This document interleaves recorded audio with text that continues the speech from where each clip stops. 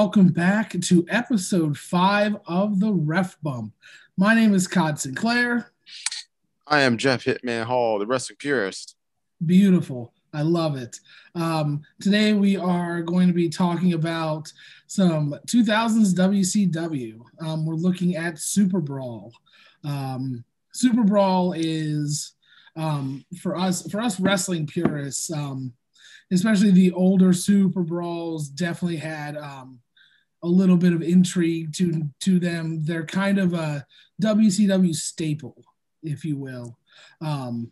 But as most of us already know, 2000s WCW was an absolute crapshoot.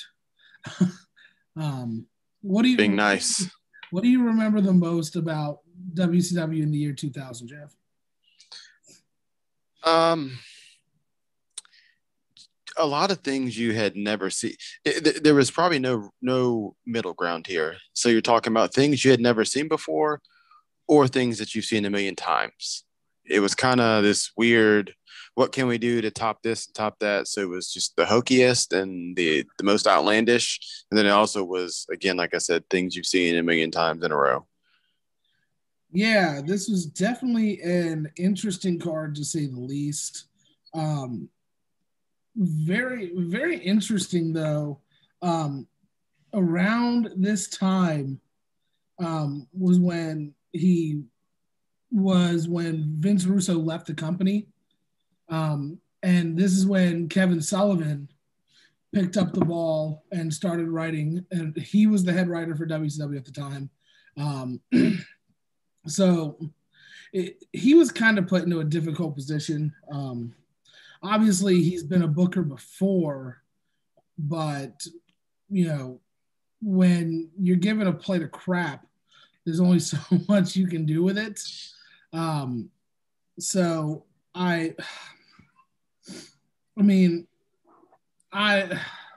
just so much to go over. So, Jeff, if you're ready to do this, I'm ready to do this, man. As much as I don't want to rush the show, but can we put ourselves out of our own miseries, please? So, opening contest is for the vacant WCW World Cruiserweight Championship, as you have the artist formerly known as Prince Iaukea, doing his best Prince impersonation, being accompanied to the ring by Paisley, also known as Queen Charmel, and taking on the Raging Cajun Lash LaRue. So how we got to this match. We had the Cruiserweight champion Medusa at the time. She wrestled her match against Oklahoma. We could dive a whole rabbit hole with that if we wanted to. Well, that's actually one I didn't forget, but again, like I usually say on this show, but I actually did forget a little bit. I saw him on the program and I was like, oh man, I completely forgot about this whole running gag. Yeah, so if you watch our show for the first time, you're just catching this. Oklahoma is Ed Ferrara. He is cosplaying as Jim Ross, over dramatizing the Bell's palsy aspect of it, in extremely poor taste. But he gave up the Cruiserweight Championship. So we had an 8-man field to get to where we're at. We had Prince Iaukea defeat Psychosis and Kaz Hayashi to get here. And then we had Lash LaRue defeat Evan Courageous and Shannon Moore to get here. So a whole lot of mediocrity outside of Psychosis. Yep. But it was an okay match. I mean, the big thing, and we'll mention it a couple of times as we go through this show, is the crowd doesn't care at all. Usually the first match it's usually a rite of passage, or it's just like where they say the curtain jerker. This one, In today's standards, I was watching it thinking like, well, is this like a pre-show match or is this a dark match or it just they were not into it at all, like you said. No. And you know what? Darn them for trying. The artist hits a diving DDT to win. I gave it a 1 count because I thought it was a little sloppy, but it didn't deserve anything below maybe even like a 1-star rating, depending on what scale you're using. But I mean, it's just the finals of a tournament that had really no intrigue or any excitement to it. And then on top of that, the crowd, like I said, the crowd didn't care. There was no heat one way or the other. But yeah, matches and storylines and everything like that struggles when you don't have a why do I need to watch this? Yeah. And it didn't have anything, it had any reason why you needed to watch it. Yeah. A great example is in current AEW. They do their high spot flippy tag team matches to lead off their Dynamite shows a lot of times, which is great. That's what you want to do. Like you said, the first match, you've got to come out, you've got to hook the crowd, and this didn't do it. Nope. But don't worry, it gets totally better. For the WCW Hardcore Championship, we get the defending champion Bam Bam Bigelow against the challenger Brian Knobbs. So if I could step in right here. So looking not so much on the match, but just in general. One, like I always say on our show here, when you look back and Codd, you watch probably more wrestling than anybody in a weekly. Listen, I'm going to go on a side tangent here. I challenge anybody to show me your like wrestling log or tally up the hours, because I'm telling you, no one is watching more hours of wrestling than Codd on a weekly basis. But with that being said, like I said, going back and watching old wrestling, you forget how everybody enjoys it. Was this dreck of a pay-per-view? Absolutely. But the fans are there, again, moms, kids, grandparents, and they're just absolutely loving it. They're just eating it up, whether it's good, bad, or indifferent. And that's just, an old school wrestling, that's gone. And again, it probably won't ever come back.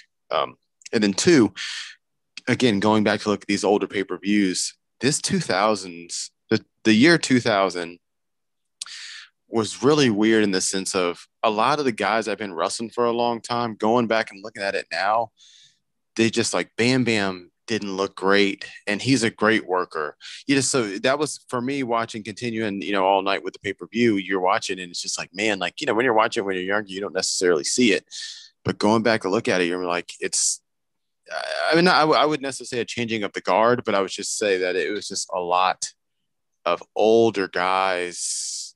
Just people just looked like they had a lot of mileage on them. Codd, what do you think? Yeah, no, I completely agree. The thing with that is we were definitely still in a backstage politic era of professional wrestling where it wasn't what you did, it was who you knew. Yeah. Brian Knobbs, great friends with Hogan. So it's situations like that where these older guys that hang around for a while because of that. Bam Bam's another one. There's watch the backstage shoot interviews. Mm-hmm.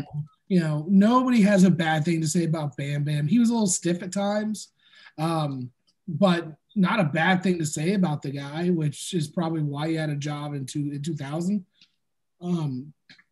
He had a feud, I think it was this year, where he had a feud with Goldberg because it was coming off of the World War III the World War III where he got involved. So they were putting him in high profile spots too. But there's no reason why Brian Knobbs should be in a single match for a title. Yeah, for a title. And spoiler alert, he wins. He hits Bam Bam Bigelow in the back. What's worse, that or that he went over? You know? Yeah. This is around the time that they released Backstage Assault, the game for PlayStation, and that game freaking pissed me off. Oh gosh, being such okay. So my first PlayStation 1 game was WCW versus the World. Okay, there we go. Outstanding, just PlayStation game.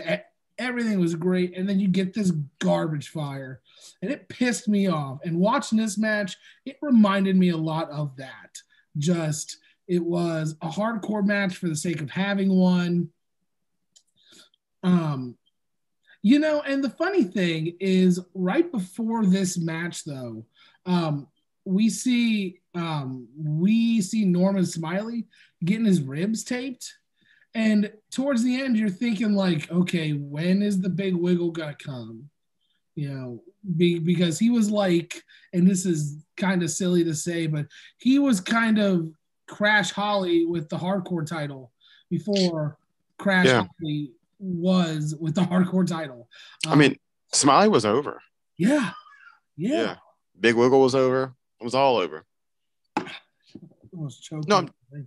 No, I mean, he wasn't going to win your heavyweight championship, but he was over for what it's worth. No, and that's the same thing with Crash Holly, though. Is he was over, probably the most entertaining thing on week-to-week television. But we didn't get that here. It wasn't fun. That's the other thing too. This match was boring. Mm-hmm. Like you're thinking of a hardcore match, and you're thinking, oh yeah, chairs and trash cans, we're gonna throw things at each other, walk around the building. Like, no, this was boring. Yeah, it looked like they took the night off. Well, they're there to get a paycheck, I guess. So moving on to the next match, it is a handicap match. Speaking of Big Wiggle, it is Big Wiggle himself, Norman Smiley, taking on 3 Count, which would be Evan Courageous, Shannon Moore, and Shane Helms. There's not a whole lot to say about this. Smiley gets his shtick in, and then okay. What did you think about the Cesaro swing? I think it needed to be trademarked. Yeah, it should have been the Smiley swing. Jeez. Big Wiggle.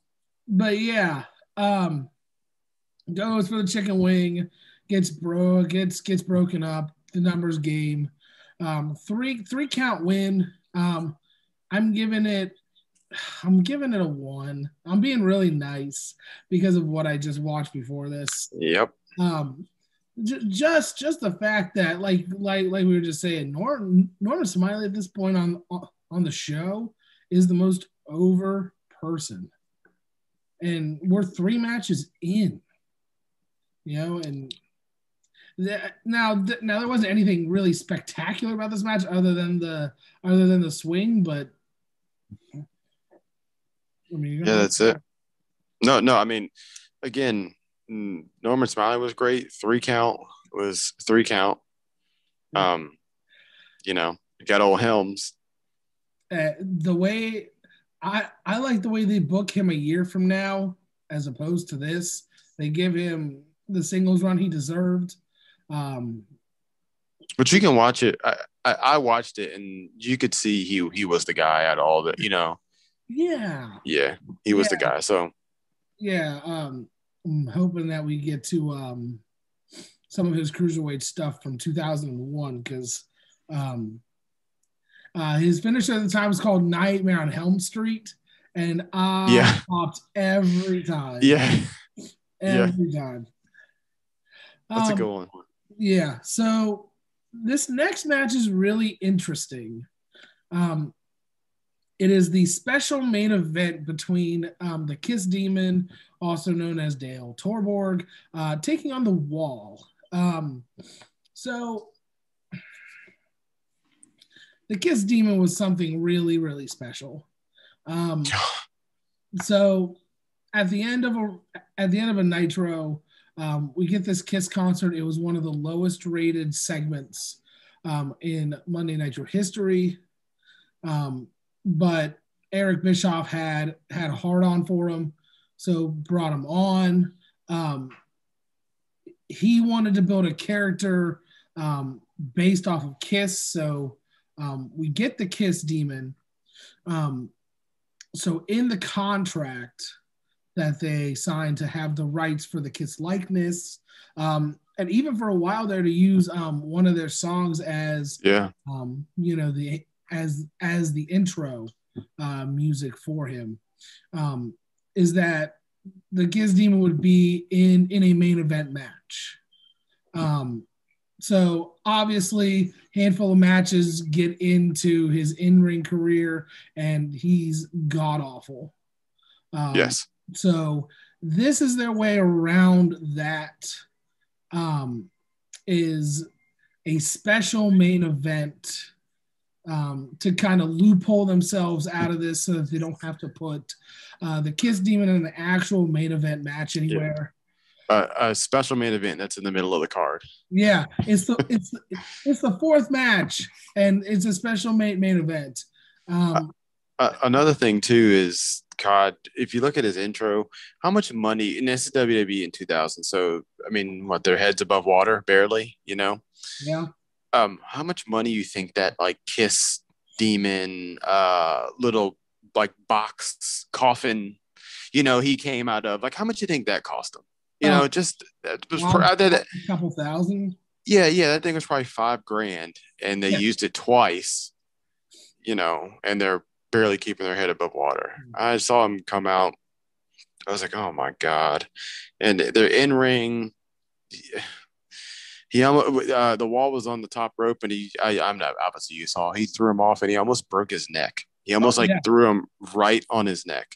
I was waiting for the Wall to like as soon as I saw it happen, I was like, okay, well, let me put my eagle eye on, because I'm sure he's going to be sending him a potato here or a receipt here very, real shortly. Yeah. It's a bad wrestler against another not great wrestler. This was here to get out of a contract, honestly. Yeah. Because the Wall is like a rejected right to censor member. If he's calling a match and leading a match, you're in trouble. Yeah. So I gave it nothing. This was a waste of time for me. Speaking of wasting people's times, leather jacket on a pole match. Who wrote this show again? Because God, it feels like it's friggin' Vince. Yep. So we have Big Al versus Tank Abbott. What do you know, Jeff, about Big Al? Not that much. So Tank Abbott, obviously, I know about. Big Al, I do not. Big Al was one of Tank Abbott's bodyguards.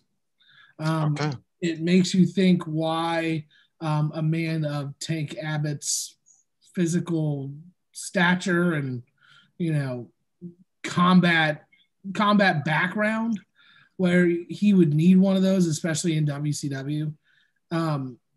So from what I could gather, he stole Tank Abbott's leather jacket, which would lead to this. But why are their hands tied together with a belt? I didn't understand that either. Okay, so this is the best part of the match. Okay. Oh no, it's not. Oh, okay. So we'll just skip to the end. Tank Abbott gets the leather jacket on the pole. It's a 0 count for me. But after the match, Tank Abbott pulls a pocket. Well, hold on. Go ahead. Sorry. So if we can set the stage here. So Tank Abbott gets on the top, like gets on the middle rope with him over, like a sack of potatoes over his shoulder. And then he just dumps him to the out. He just dumped him to the outside. Mm. And I was like, okay. He just dumped him. And then, right, Codd, continue, please. Yeah.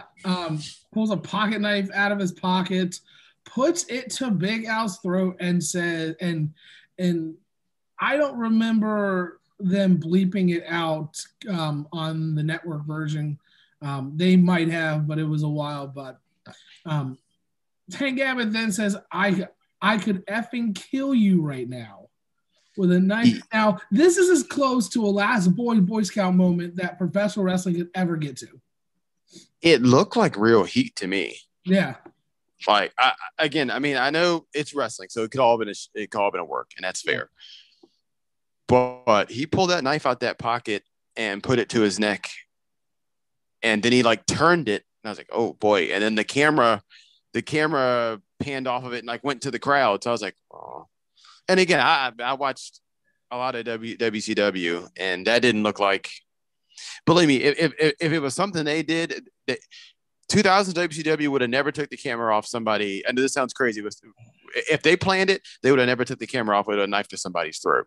Yeah. If WCW was working with it. Okay. That's why I don't think this was a work. I think this was a shoot. And I was like, whoa. Yeah. It was really awkward. And then you have Tony Schiavone trying to play it off as like he was going to cut off his beard or whatever. Like, come on. Stop it. Yep. What's his face is terrible on commentary too. Mark Madden. Yes, absolutely awful. Oh, he's a schmuck. He is. He's awful. Speaking of big fat schmucks, we get Big T being accompanied by Jay Biggs and Stevie Ray taking on Booker. No, my audio didn't cut out. No, I didn't forget about Booker. He lost the T portion of his name. And now this match is for the rights to the Harlem Heat name. What was one thing you noticed about Big T? He was big and not in the good type, the good kind. He was out of his prime. You could tell he had been home, eating everything nailed down and not exercising and not, doing what he was supposed to do to be a professional wrestler. Because man, he looked. Again, Ahmed could get away with that in WWE because he looked like $1 million. Yeah. But he did not look like $1 million here. So, from what I could gather, Ahmed Johnson's the end of his run in WWF, he kind of just got up and left. It was that his sister was doing really bad, dealing with cancer. And according to other backstage reports, he was a guy that did not want to burden other people with his personal problems, especially at the workplace. So he just kind of got up and left. It was 15 minutes before match. He left. He didn't say anything at all to anyone. Got up and left. That was it. Now, if I could step in, the funny thing is there was a bunch of rumblings that Vince really, really, really, really liked him. Really, really liked him, as in he was probably going to be your African American champ. I guess it might have been coming down the line because in that time period, again, Vince is a body guy and he again was huge. And he liked him. And then if I could tell a Cornette story real quick too, Cornette said he either had him booked for Smokey or somebody else had him booked. He said, and he said he comes into town, he gets into town, he stays at the hotel, and they send the car, whoever the promoter is, they send the car over to get him. He's like, well, I'm not riding over there if it's not a limousine. And the guy's like, we paid for your flight to get you. No, I mean, he's out of WWE at this point. He said, well, we paid for your flight and we're paying for all this stuff, coming to pick you up. Like, we're not bringing you a limo. So he didn't show. And then the promoter at the thing said, hey, well, I-Man Johnson didn't show tonight because we wouldn't send a limo to go pick him up.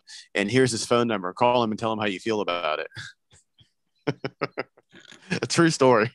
God. Yeah. It just goes to show you that, he was a polarizing figure backstage. And as a kid, as this was 2000, so I was like 10. There was no way that I would even think about that. But long story short, he's severely overweight, just absolutely bloated. Hey, bud. Yeah. Yeah. But yeah, big T didn't look great, didn't execute his offense great. Booker carried this match. How about the generic jobber theme that they gave Booker? Yeah. I will say this, and again, this isn't a shocker. Booker's such a good worker. He's a really good worker. I mean, he has everything. He can work. Is he a flip guy and doing all this? No, but he's really athletic. He can sell. He's a total package. And I'm not saying, I mean, yeah, he won 5 times and he won the WCW championship. But man, I feel like in another life or another world, he could have been a really, really, really good champ. Yeah. And I think that's why, because I was watching one of those, TNA clips the other day about the top 5 best debuts or whatever.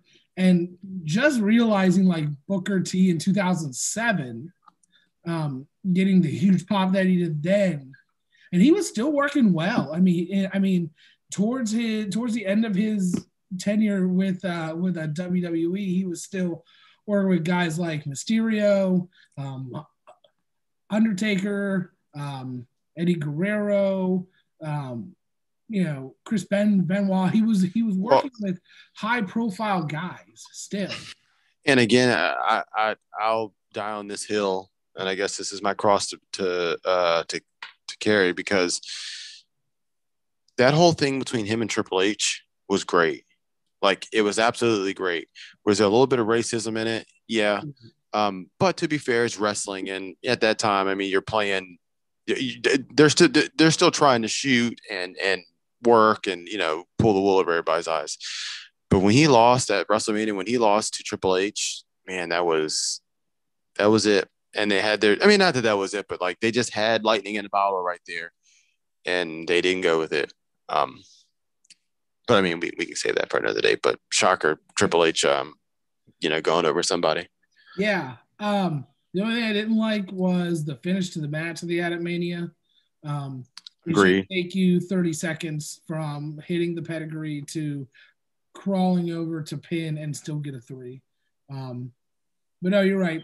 For another day, we'll get back into this match. Booker T hits a scissor kick. Goes to the top, hits a missile drop kick. Referee starts to count and the lights go out. Okay. So, lights come back on, and who is it? We don't know, actually. Yeah, we legitimately don't know. To put it as blunt as humanly possible, it's a random black dude just standing on the apron. Big generic black guy. Yeah, like if you're making your WWE 2K guy, You just scroll over the color black, and then the guy that pops up. Another thing too, this guy was so big, and it's the 2000s. Just so much leather, just so much leather. I mean, he had about a whole damn cow on his back. You know, by the time it was all said and done with that jacket. Yeah. But to finish this off, Big T hits a really bad looking Pearl River plunge, gets the win. I gave this nothing also. I gave it a 0 count. There is no reason why Ahmed Johnson should have a job. And it's not because of the potential unprofessionalism, I guess, of either A, picking your ball up and going home, the other side of that coin, getting signed and coming in so overweight you can't work. He just I gave it a star, and I just gave it a star because of Booker. That's it. So if he wasn't in this match, this would have got nothing. But I agree. At least when I was watching the match, I was like, oh man, here comes a Pearl River plunge. Like that'll get you in the feels. Nope, that was terrible too. I was like, oh man, that's when I was like, man, this is just going downhill with no brakes. It's so depressing. Yeah. Moving on, we get sorry to get back to my notes here. We have Billy Kidman being accompanied by Tori Wilson, taking on one of the greatest color commentators of all time, Vampiro. Check out his AAA stuff. Boy, is it great. What are your thoughts on this one? So in the pay-per-view, they showed the run-up and all the matches up to this. I think this is your match of the night. I think this is really, really good. I think Vampiro gets overlooked for a lot of reasons, sometimes self-inflicted. But a lot of people and younger people just know him as like, the guy that's on Lord. What was the rest? What was the Lucha Underground? Like, they just look at him as the commentator for that, or just commentator in general, AAA. But no, in his day, he was a really good wrestler, and he was really good. And this match with Kidman was really good, and I dug it, Codd. I don't know what about you? It might have been at this point if I was just kind of jaded by the fact that everything else on this card was garbage. But I enjoyed this. I gave it a 1.5 count. It was a solid match. There is the spot where Tori Wilson just gets up and just stands on the apron really awkwardly and just standing and just waiting and waiting. And so she gets off the apron, and then she gets back up on the apron to do what she was supposed to do. Yeah, you're again, guys. Let me backtrack. I'm not saying this is the bee's knees here, but compared to the direct that has been on this pay-per-view at this whole time, was there a couple things wrong on this one? Yes, but this was an actual proper wrestling match. There was wrestling going on in the ring at a pretty good level. Yeah. This had its fair share of botches. Getting to the finish, Kidman just kind of pulls Vampiro or pushes him down to the mat. Like, that's it. Yeah. Maybe it was a time issue where they just didn't have enough time. But to this point, at 7 minutes and 20 seconds, this is the longest match of the card, and we're 7 matches in now. I mean, this is literally the only match that had any wrestling in it. Pretty much. I mean, Yeah, there's the card. Good God. Yeah, but like when you look at it on your notes, Codd, like you're going through your brain and you're like, yeah, I'm right? Like this is the only, as in just selling and real bump taking and I would say between this and the Cruiserweight Championship match, that's it. Well, yes. Oh, Um, boy. how about the Mark Madden quote of the night, saying that next year these two will meet for the United States title, and 2 years from now they'll be meeting for the world title.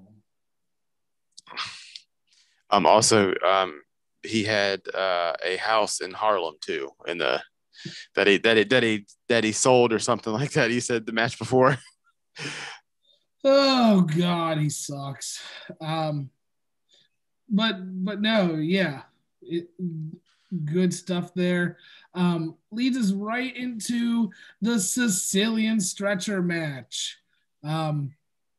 You get Crowbar and David Flair being accompanied by Daphne, taking on Big Vito and Johnny the Bull being accompanied by Disco Inferno.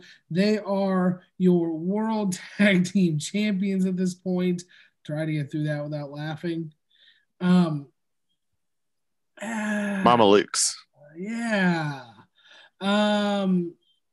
Yeah. Not sure what to think about, man. All right, so I can't properly assess this match because I love the Mama Lukes. So, God, you're gonna have to take you're gonna have to take this one out of my hands, brother. I thought you were gonna say Crowbar. I really did. No. I love me. I love me some Daphne, and I love me some of the Mama Lukes. Yeah. But yeah, I mean, it was what it was. I would say it was fun. It was a fun match. Yeah. It was definitely chaotic. It was messy, but I mean, so you look at who's in the match, especially on the one side, you've got Crowbar, who's a career lower level guy. You have David Flair, who has no in-ring prowess at all. Nope. Big Vito, Johnny the Bull, they're very serviceable. I'd argue Daphne might be the most talented out of all of them. Out of David Flair and Crowbar. I mean, you got Disco Inferno, so. I meant like on her tag team, and that stable of oddities, if you will. Yeah. But yeah, I guess the Mamalukes win. They tape David Flair to the stretcher, cart him to the back. You're forgetting, Codd. They have to get willed out of the building to win. Oh, sorry. Yeah, the building. That's right. The actual structural building. Yeah. Yeah. So, Crowbar gets put through a table. Then they take Crowbar away. Then they tape and gag Daphne to a wheelchair, and that is it. And they wheel her off. Yeah, hopefully. Well, like they wheel her out with as they're going out. Yeah, hopefully out of the structure of the building. Yeah. I gave it a half count. Like I said, it's not nearly as incompetent as the other garbage fire matches that are on this card. But yeah, it was fun. Nothing special, but yeah, 1 star. It was fun. Yeah. So then, so Ernest the Cat Miller, for weeks has been saying that he's going to have James Brown appear on this show. He's going to make sure James Brown is on this show. So I'm going to stop you right there because, okay, this is a ball that WCW dropped. If you know you're getting James Brown on your show, why wouldn't you advertise that? It's beyond me. I agree with you. But yeah, he comes out. What's the over under James Brown gets the biggest pop all night? I say that's what it sounded like to me. Yeah. To this point, yeah. This is not it's sad. But it's great. It is. We get a fake James Brown who comes to the ring. So then the Maestro. Okay, so good. I don't, Codd, I've been watching wrestling for a long time, and I have a pretty good knowledge of it. I don't remember. I watched the program, and I was like, "Who in the hell is this guy?" I don't ever because once everything started going, I was like, "Okay, yeah." Like I remember this. I remember James Brown coming out. I remember the segment. Like I don't remember this guy, the Maestro, at all ever in life, in wrestling career. I mean, I just couldn't. Like, if you'd have sent me a picture of him and said, "Hey, Jeff, who's that?" I would have had nothing for you. Nothing for you. Yeah, I honestly thought when I was reading my notes back before we started this, I'm like, oh, it's the guy that that the cat was with when he was in WWF, and they were in the Rumble, and and I think it was Chris Benoit goes to throw the Maestro out of the ring, and he throws That's him instead. Not him. Oh, But that's what I thought it was at first. But kind of just a silly segment. Before we get to the Texas death match, we have Ric Flair taking on Terry Funk, being accompanied by Dustin Rhodes. You are the blue jean and cowboy boot aficionado of Podcast World Order. Take this one first. I am. If anybody knows me, I'm a sucker for a Texas death match. Terry Funk is one of my favorite wrestlers of all time. Terry Funk, Dory Funk Jr., anything out of Amarillo, Texas, really. I love those guys. I love everything they stand for. All their stuff against Devon Eriks, it's just great. They again, like I said earlier, they try, it's either stuff you've seen 1,000 times or stuff you've never seen in this 2000s era wrestling. So they tried to do their like 89 I Quit, deal match, which was absolutely amazing. And it wasn't that. But I mean, for me, again, I probably can't properly look at this because I love Terry Funk. For those two guys, it wasn't terrible. For me, it was exactly what I thought it was going to be. But that did look like a stiff pile driver, though, that Flair took inside that ring. Oh boy, it looked stiff. Yeah. Jeff, what are the rules of a Texas death match? Well, it's simple. There are no rules. It's a Texas death match. You would be incorrect, sir. According to WCW, you are. So it seems like, and this is where for me, the crowd kind of lost it. So it seems like you had to cover your opponent, get the 3, and then from there you had a 10 count to get to your feet. And then if you couldn't answer the 10 count, then you lost. So I was so confused because it was like a death match mixed with a regular match, but then mixed with a last man standing match. No, yeah. The only thing it was missing was like a bull rope, to be honest with you, or like a strap match. No, but yeah. No, you're right. You're right. Usually, a Texas death match is just a Texas death match. There's no, well, I guess it's either pinfall or it's not a pinfall and then a standing 10. I don't. That's not how it works. It was very weird. But I mean, like you said, it was exactly what we kind of expected. Ric Flair wins. Longest match of the night at almost 16 minutes. I gave it a 1.5 count. I think this match suffers from, again, the crowd not being into it. I really think it could have added just a little bit to just the atmosphere that they were building. I thought that this is one of the better told stories as far as within a single match that WCW did during this time period. There were a couple of callbacks to some late '80s, early '90s stuff that they did. So I enjoyed it. I really did. I gave it a 1.5 count. Yeah, I enjoyed it. I gave it a 3 star. It probably wasn't that good, but again, it's my decision. If you don't like it, you can get tossed out. Um, so yeah, like you said, great callbacks, and you're out of there. There we go. Yeah, callbacks. Telling Flair's going to break his neck. Ask him, does he quit? Just great stuff. Again, like I understand how some of the younger crowd didn't like it, or hell, maybe even some of the people that were in the arena probably were like, "What's going on here?"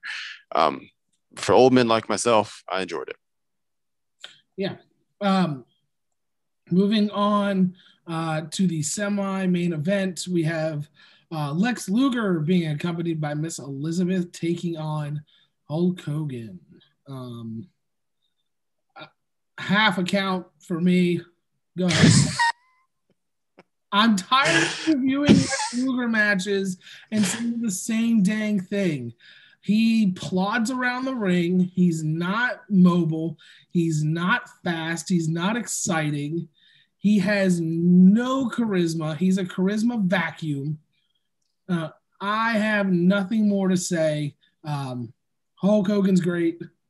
Codd, Codd, right to the meat and potatoes there. Yeah, overall, just not a fan of this, and really not a fan of the finish at all. I'm a Hulk Hogan mark, but if you've got Hogan wrestling Luger, you are in trouble. Those two guys should never.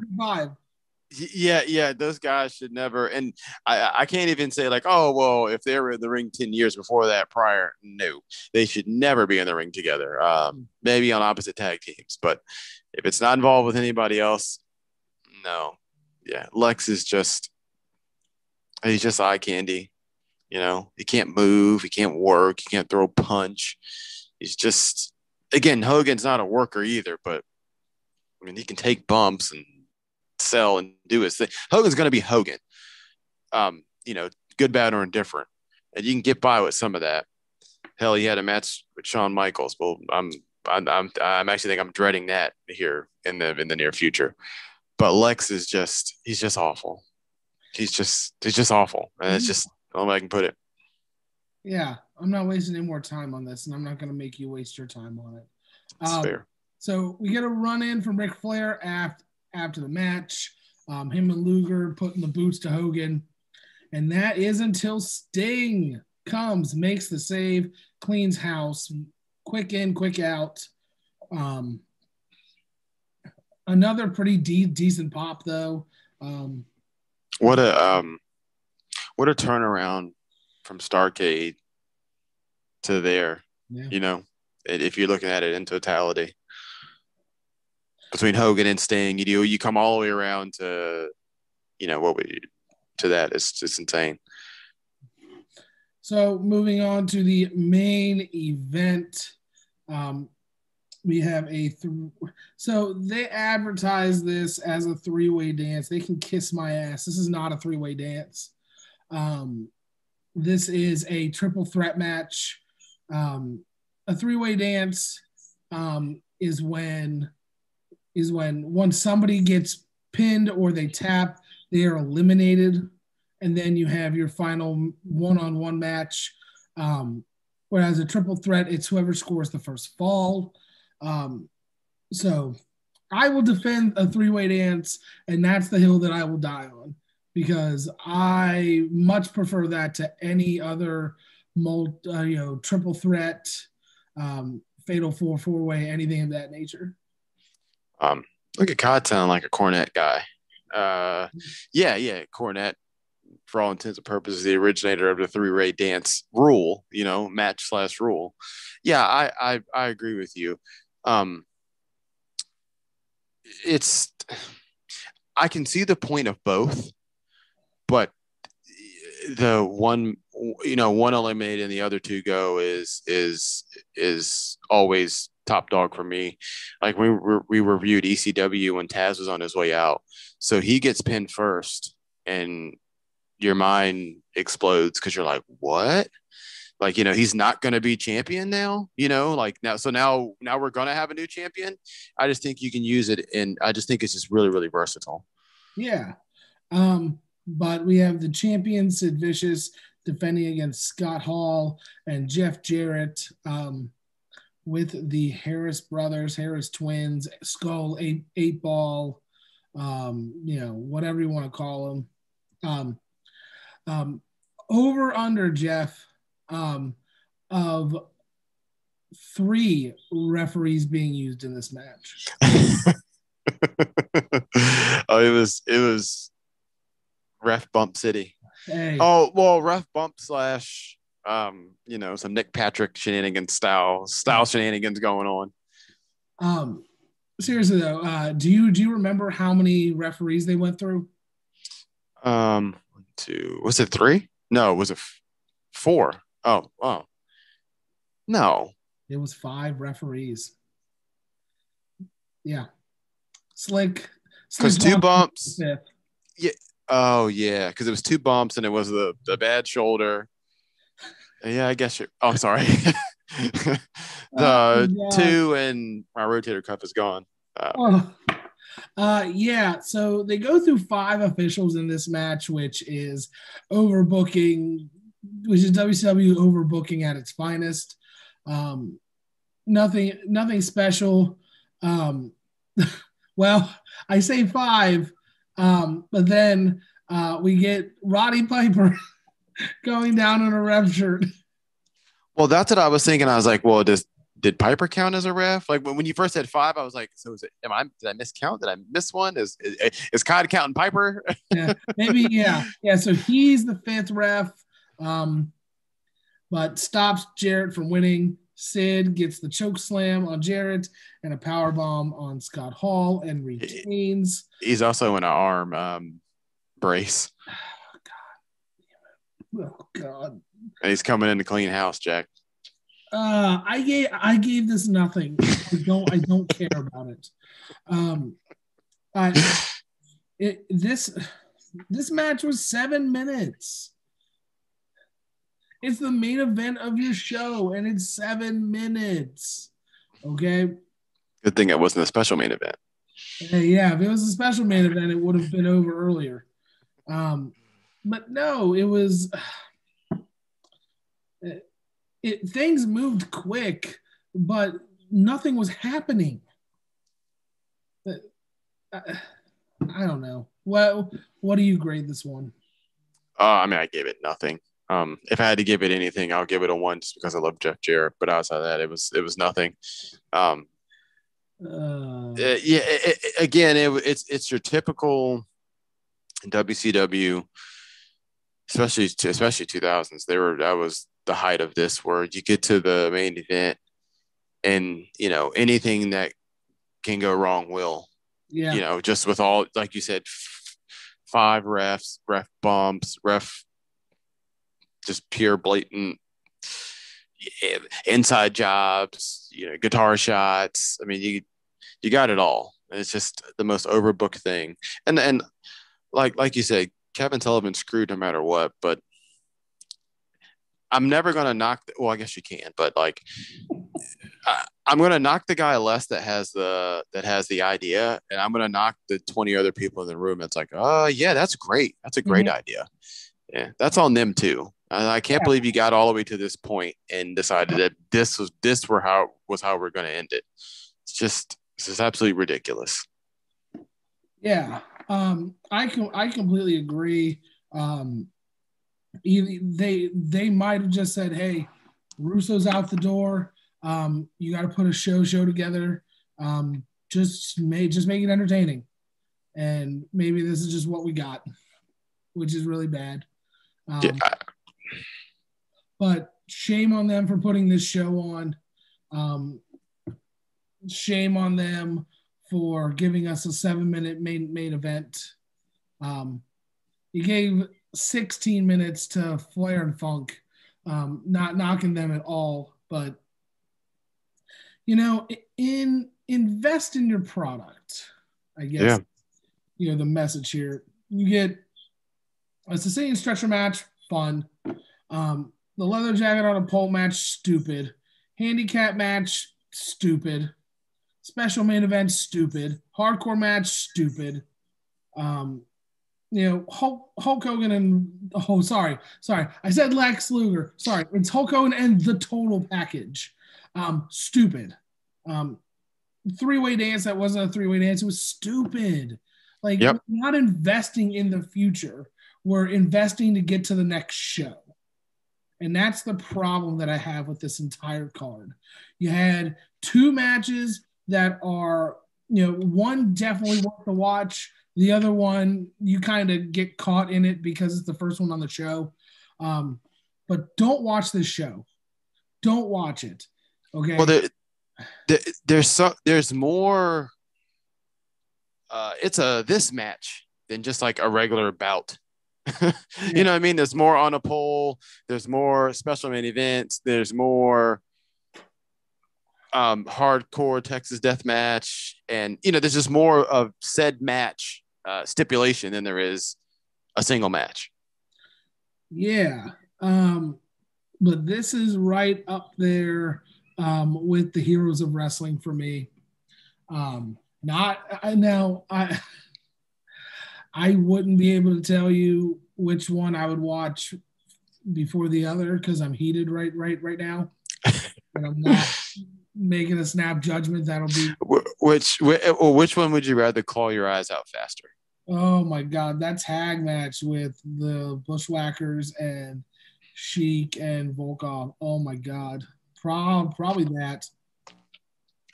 I would probably watch this show first before Heroes of Wrestling. But that doesn't make this good at all. It doesn't make it bad either. It's very bad. But that is my scathing review of WCW Superbrawl 2000. If you guys have seen this card or any matches on this card, let us know your thoughts on them in the comments below.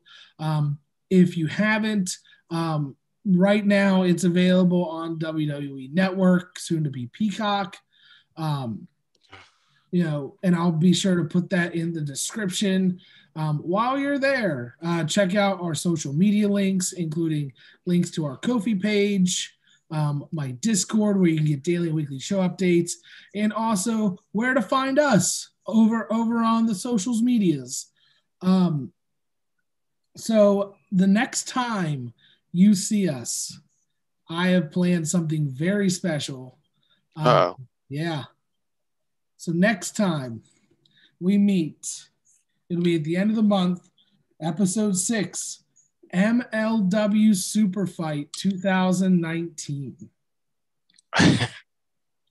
As long as we're not on a poll, I'll take it. Yeah, there you go. So as always, everyone, thank you so much for watching. My name is Codd Sinclair. Jeff Hitman Hall. There he is. And we will see you next time.